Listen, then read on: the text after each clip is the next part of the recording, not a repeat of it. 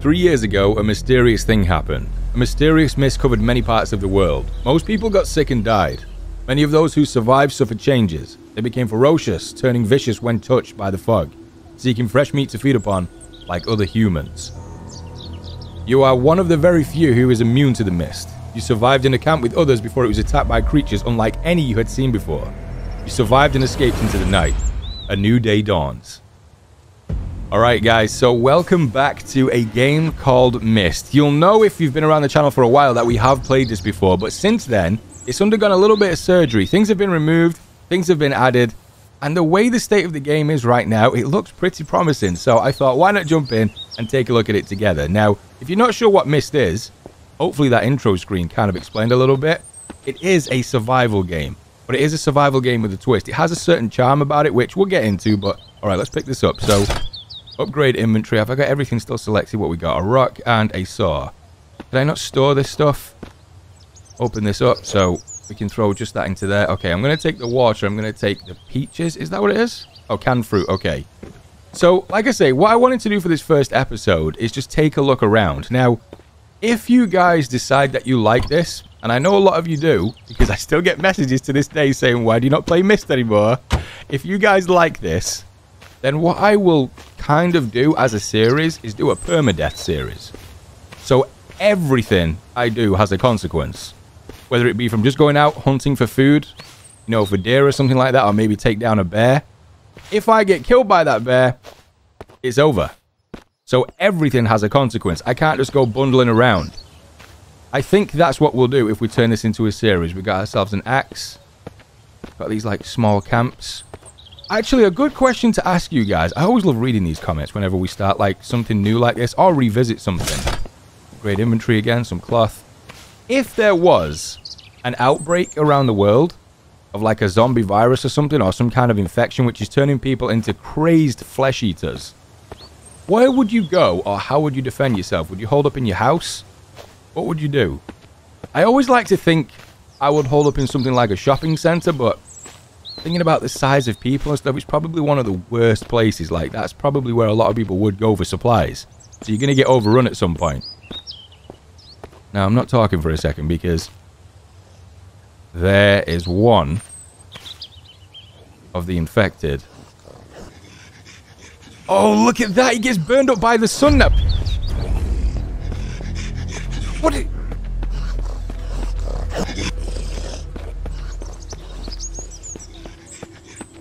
Why is he still coming?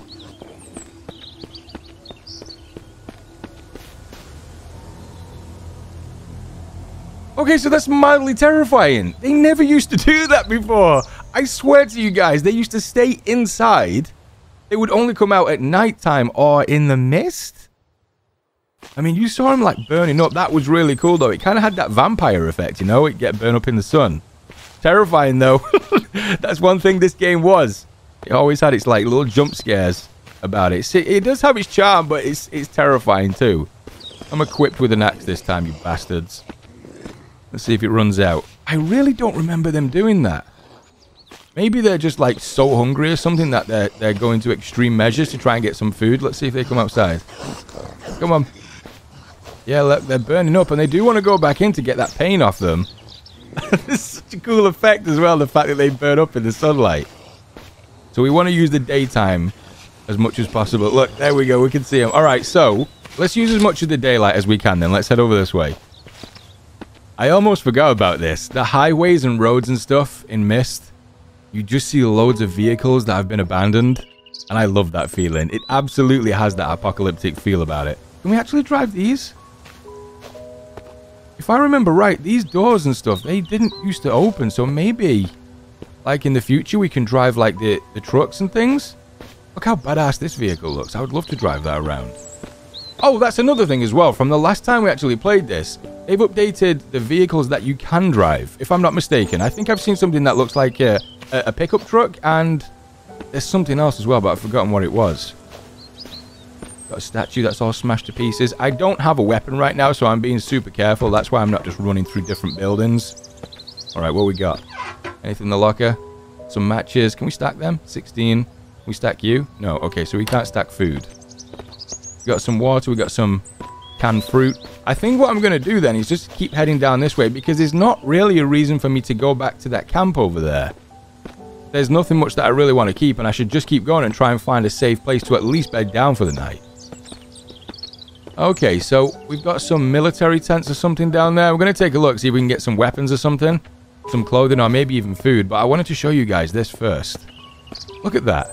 This thing looks modeled and ready to go, like we can just get in and drive it, and I have tried. I can't open it. Maybe I need a key or something? Or maybe it is just not ready to go, but that thing looks almost perfect. You know? Like, it looks in really good condition as well. Alright, let's keep heading this way then. So one of the things that I am very aware of from the last time I was playing, things like the bears. I got my ass kicked by the bears last time. Anything? Medical supplies. Also, not to mention, there was things like bandits and stuff, or raiders. I can't remember what the name was that they called them. But they were super dangerous as well. Like, they had fully automatic weapons and they just lit your ass up if you went anywhere near where they were. So I'm very aware that I'm not alone. I'm not seeing anyone. I'm not hearing anything either. So maybe it is just completely abandoned. Like it. Oh, this is the vehicle that they used to use. So this is what I had to fix up last time in order to be able to get around the map. That's actually really cool that they've kept it in. All busted up and broken down now. So what, we can't drive that one anymore then. So it must be that we've got new vehicles in the game. But yeah, look at this. I mean, we've got some cloth. Electronic parts. This looks like it has just been completely abandoned, like an outpost or something at one point. Maybe to try and help people, and then when you have that amount of people that are just infected and, like the intro said, turning into ferocious flesh-eating monsters, you're not going to be sticking around for too long. It's really cool though. None of this stuff was in the game last time I played. We just got to loot everything and hope for the best. Could really do. Oh, some bullets, 9mm, nice. Some more canned fruit. Could really do with a weapon though. It's over there. Any kind of silhouette and stuff, I kind of tense up a little bit, you know? Just because of that first interaction that we've just had. Now that I know that they're a little bit more ballsy, I'm second guessing as to just running into places like this. What's that? Charcoal? Do I want to pick that up, or is that a little bit ahead of me yet? Propane tanks and stuff. People do forget as well, this started out as such a small project. And I don't know if it was one person that made this. I could be mistaken. I think it was one person. I don't know if it still is anymore. But like, when you look at this, it's better than most games that are made with a team nowadays. It's kind of crazy how far this game has come. Alright, let's see if we can eat something. So you can see all our stats down here. Health, hunger, thirst, fatigue, stamina, cold. That is going to have a big factor later on. You can see at the top, about a few months to winter. We got the time and the temperature as well. Can we stack this? Nice. What else we got? We got some more peaches. Can we stack that? Nice. 7. Cogwheel. Oh, more ammunition. Okay, I'm definitely going to keep all of that then. Let's just eat one more of those. I mean, I don't know why, just because we can. We've got the excess space. And then I'm going to throw these into my inventory. Hopefully I can stack the 9mm. 6. And then we've got, what's that? Rifle ammo. M4 carbine. Wait, what did that say? A Dragunov rifle. Okay, that wasn't in the game last time either. So we got a whole list of different weapons to be able to see. Oh, there we go. Okay, so we got ourselves a shotgun. Let me get rid of the coal. Shotgun and some armor. Can we equip that? Equipment. How do I actually see what our character looks like? We go to equipment. There we go. So it's 34.8% armor, 1.5 kilograms. Is there a weight cap? What we can carry? I mean, at least I've got something now. Let me actually switch that. Number 1. Have I got any ammunition? Nothing. Okay, so we need to find some shotgun shells. Okay, we got ourselves a grenade. Alright, let me get rid of the batteries just for a second. Okay, so I just want to see this. I hope it's not going to bring anything in. I haven't seen what this sounds like yet, so... Pull the pin. Oh, nice. Okay, the animation is actually quite cool as well. It doesn't look overly cheesy like you can get in these type of games. I like that. Okay, so we can still do that then. So you can pick these things up and you can move them to where you want them. So potentially if we had a vehicle, we can pick it up, move it forward, and then drop it inside of the vehicle, and we can use that then as storage space. That was a really nice thing that I liked about this game. You could move the lockers, and I think I actually did that. I think I picked one of these up like this. and then took it to a place that I wanted to use it, which is actually a really nice kind of mechanic to have. Okay, so good news. I've managed to find a combat knife, even though it's not looking too good, 28%. I've also found some shells for the shotgun. Let's have a look at the animation. I always like looking at this stuff. Oh, there we go. Super clean looking. We've got some firepower now at least. Let's have a look at the combat knife. They've all changed. Like, everything has changed. The models, everything. It just looks much more polished since the last time I played. Which is absolutely a compliment to the game as well. Alright, let's just bust out the axe for a second. Oh, there's the pickup! That white symbol above it basically means that I can drive it. So if it doesn't have that above it, it means that you can't drive it. Okay, I much prefer this model over the previous one that we had for the vehicles. It looks way better. Oh, you can open the trunk as well, look at that. So like I was saying before, with being able to move stuff, you can pick it up, throw it in the back, close your trunk up, and off you go. Again, a really nice mechanic to have in the game. What does it look like on the inside? Definitely not as basic as it used to look. Let's see the driver's side. I don't know, maybe we should fix this one up. Get a little bit closer. Oh, it's definitely been updated. But let's take a look at fixing this up then. So if we open the hood, and then we've got gas in here. This is for the engine, spark plug, battery, and then 4 wheels. So, spark plug, that's going to take 3 minutes. Now, all the time while you're doing these actions, it is using up your time as well. So you need to be aware of that. Like I said before, the infected, the zombies, whatever you want to call them, they come out at nighttime and when there's mist. So you've just got to make sure you stay extra on top of things when it comes to the time.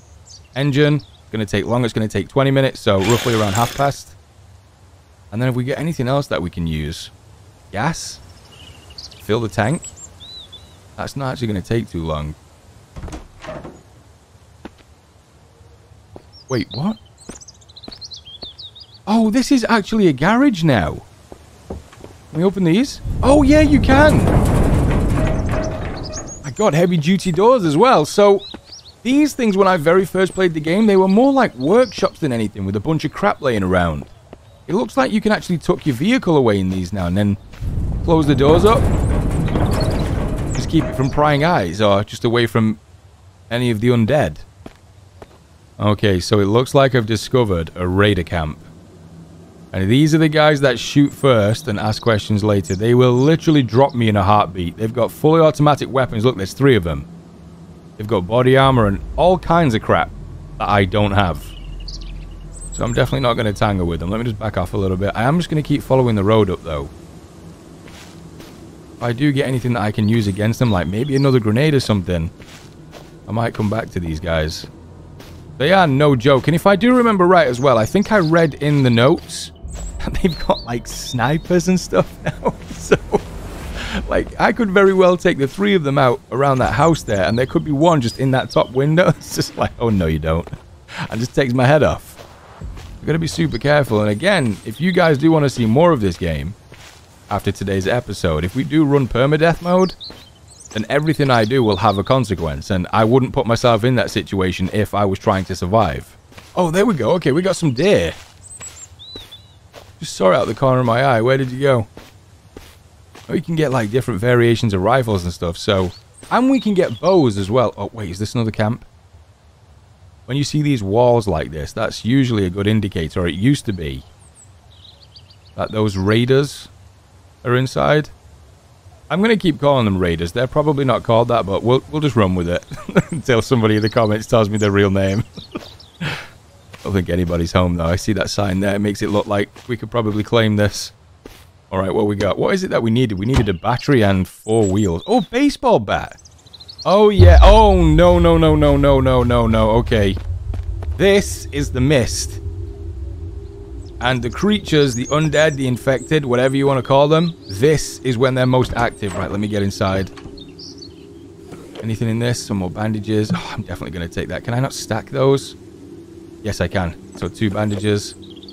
I really like the fact that you can stack stuff now, because I don't think you could before. Should get the shotgun out, just in case.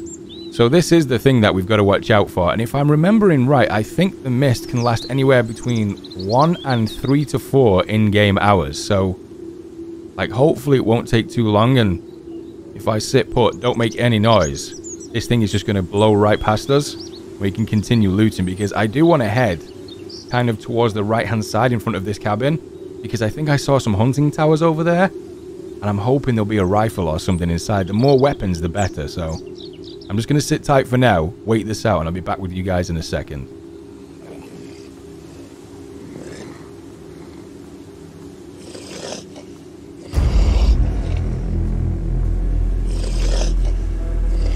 If that's not one of the most terrifying fucking things I've ever seen in a game, I don't know what is.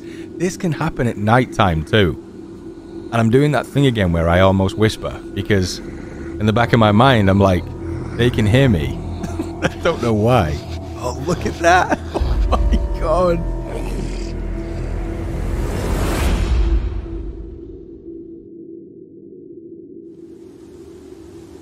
Okay, there we go. I think the mist has just shifted and we got a deer over there as well. So what time is that? Okay, 10 minutes past 3. There's a few times there where, I won't lie, got a little bit worried that they were going to come through the door. Oh, there we go. They just fall down. They can't take the sunlight. Look at that.